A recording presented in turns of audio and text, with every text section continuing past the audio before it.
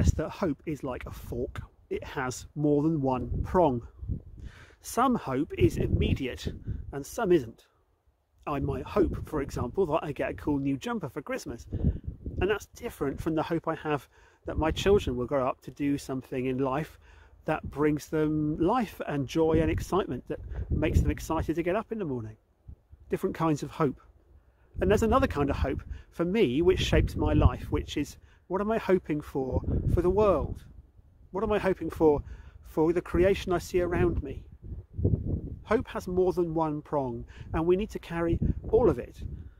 Some of it may not give us everything that we imagine. Some of it may leave us disappointed. We might even, when we put our hope in something, find that despair follows when it doesn't arrive. But hope in God not only comes at more than one prong, but is dependable. Not because everything that we hope for God gives us, but because ultimately the hope that God will put things right will be fulfilled.